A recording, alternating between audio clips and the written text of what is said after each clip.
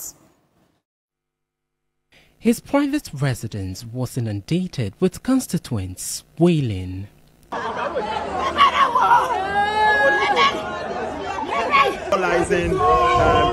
kind of situation that he spent his final moments here. The Deputy Finance Minister, according to sources, has been indisposed for a while. His health condition deteriorated on Thursday morning. He died in an ambulance while on his way to Accra for further treatment.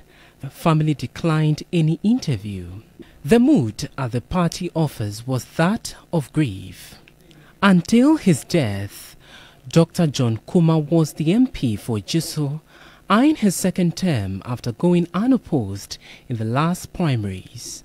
President Akufo-Addo has, in a statement, expressed deep sadness, saying, "His untimely passing has left us all bereft of a bright, energetic light in our midst."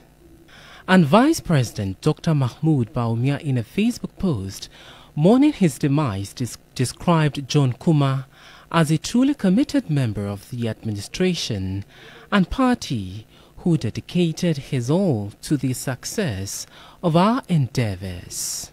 And the Vice President, Dr. Mahmoud Bawumia, in a Facebook post mourning his demise, described John Kumah as a truly committed member of the administration and party who dedicated his all to the success of our endeavors.